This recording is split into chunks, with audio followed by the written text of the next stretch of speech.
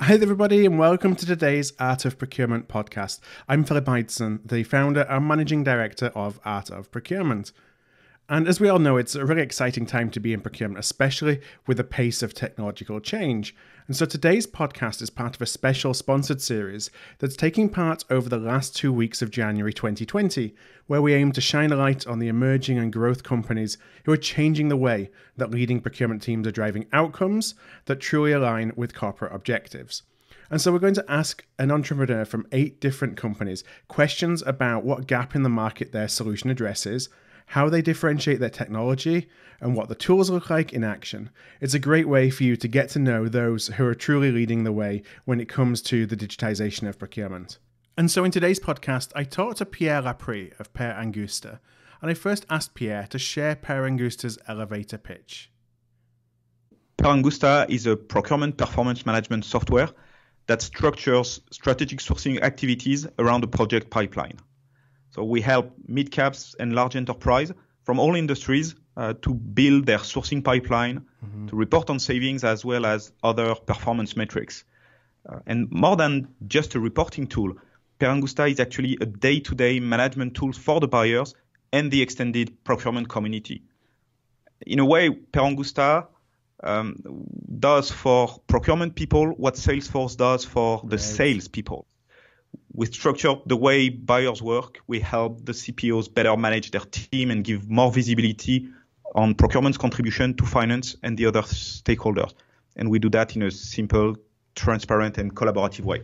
So what was the inspiration and what was the gap in the market that you saw? Because I know, from conversations that we've had in the past, your background is a procurement practitioner. So what was the challenge that you were looking to try and address when you founded Per Angusta? So I basically built the solution that I needed when I was a procurement director, as you said, in 2011. We were establishing the credibility of procurement in our company, but we were hindered by a bunch of Excel spreadsheets. Right. And we were facing 2 challenges, one internal and one external. The internal challenge is that we were scattered across tens of countries with varying levels of procurement maturity. We suffered from a lack of coordination, and we didn't really learn from each other. On the external side, our stakeholders started to understand the value we brought, but we struggled to provide them with a real-time and accurate picture of procurement performance. Procurement was still a black box. And so that's how Per Angusta was born. It's to make procurement's contribution visible both inside and outside of procurement in the organization. We're giving procurement team an easy and reliable tool to track their activities, to measure their performance, and to share it in an efficient and compelling manner with the rest of the organization. That might sound silly, but 99% of our clients come from Excel or SharePoint before they're using Per Angusta. Yes, still the common tools of procurement, or a lot of procurement teams. Exactly. And actually, the interesting point also that stands out is the big suite players. They're more focused on S2C or P2P, but not on what we call PPM, Procurement Performance Management. And that's what we do. We consider ourselves a new generation of procurement providers. We don't want to rip and replace what our customers have. We'd rather work in conjunction with what they have. That can be a suite or other point solutions. And we do that with standard connectors. We connect with most of the typical procurement solution.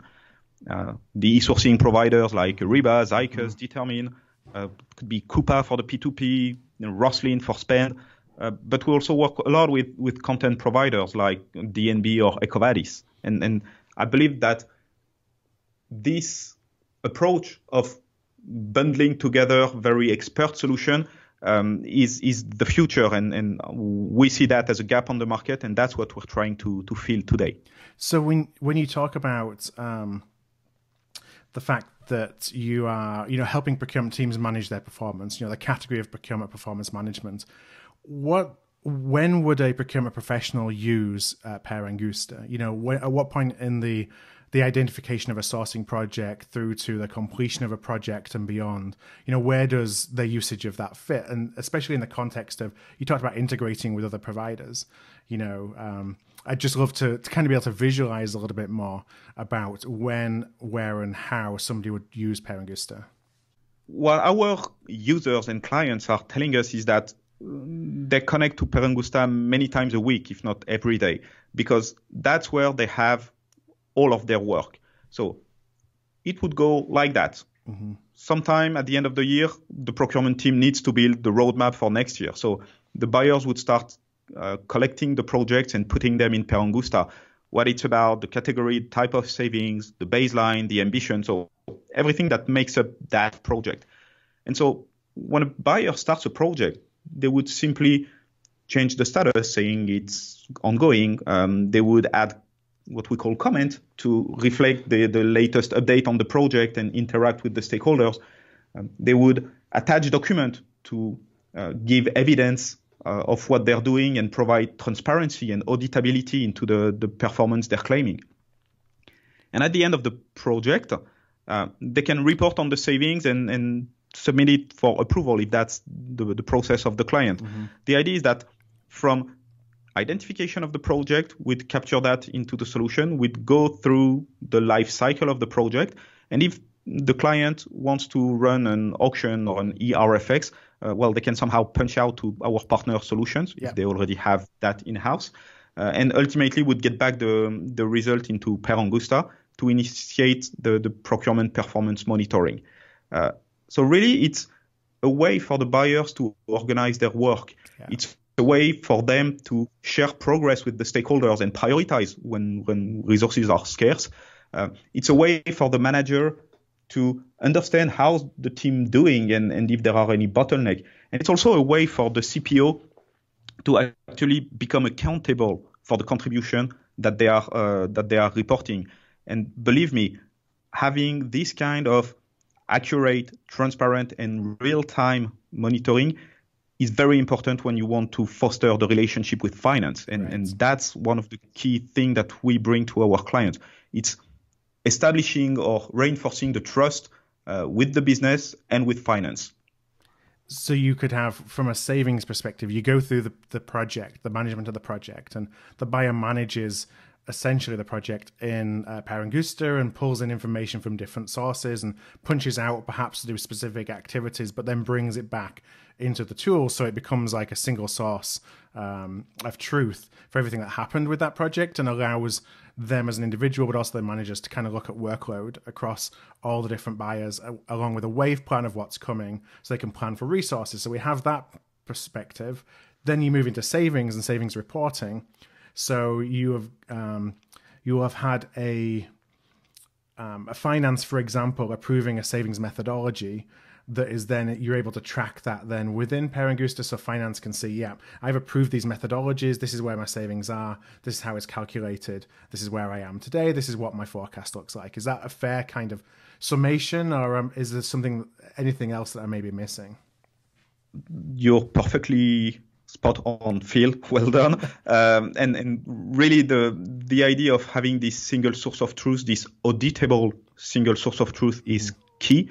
And when I was talking about the new generation of procurement solution, this goes actually beyond that.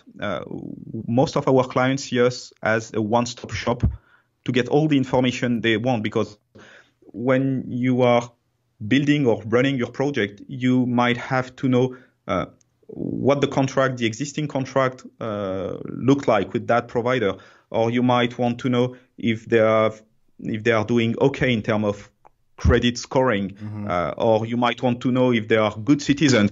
And because we have so many integration with many content provider, we can pull all that data in real time from the data sources that the buyers have, and they don't have to go running around 5 different solutions to get a 360 view of the situation. So it's really a matter of convenience and ensuring that the buyer finally has a tool of its own, and something that helps them somehow restore the pride in what they are doing and in what procurement is bringing to the companies. Mm-hmm. So when you have new clients who you onboard into Per Angusta, What's the best way? So what does a proof of concept look like? Are they looking at it from perhaps a category perspective or a business unit perspective that they support?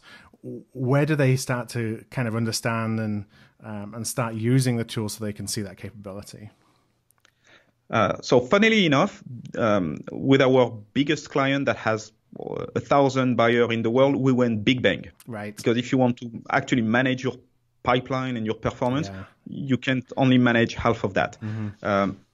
We have some clients who decided to go on a more limited scale pilot with 3 countries.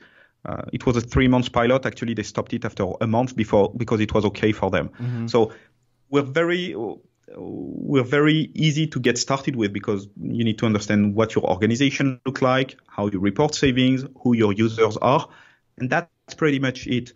And funnily enough, when we actually signed the contract with the client, more and more we had already done a quick proof of concept in the previous weeks with them because that's so easy that we can do that in the pre-sales stage. Yeah.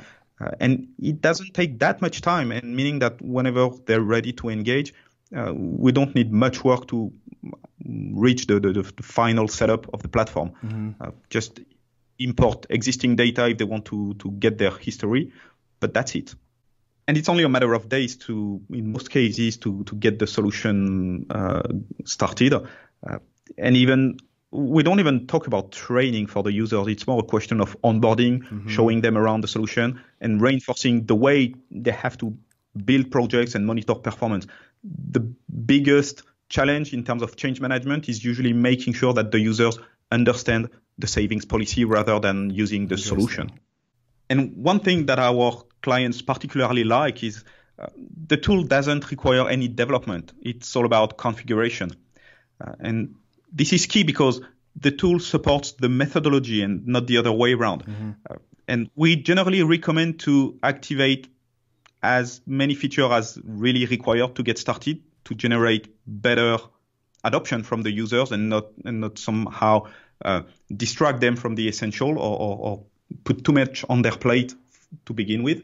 But because it's so easy to change the configuration, you can then have the platform and the setup evolve as you grow and as you increase in maturity. And that's a very compelling value proposition because you have a sustainable investment in technology that will grow with you without having to invest again in customization or professional services. And so if a listener, is interested, they would like to reach out, learn a little bit more and maybe chat directly, what's the best way for them to do that? So our website, of course, mm-hmm. But also on our YouTube channel, where you will find some customer testimony, a quick demo. Yeah. But the best way is to get in touch with our customer community or join us for one of our bi-yearly users club. During those events, our clients come together and share their best practices on Per Angusta, but more generally on procurement. The last one was last week, and we had 80 people sharing on how they elevate the role of procurement in their organization. And of course, Per Angusta is a part of that, but it goes beyond. And that's a very interesting way of getting more than just software. Right. Well, Pierre, I want to thank you so much for joining me today and for sharing a little bit more about Per Angusta.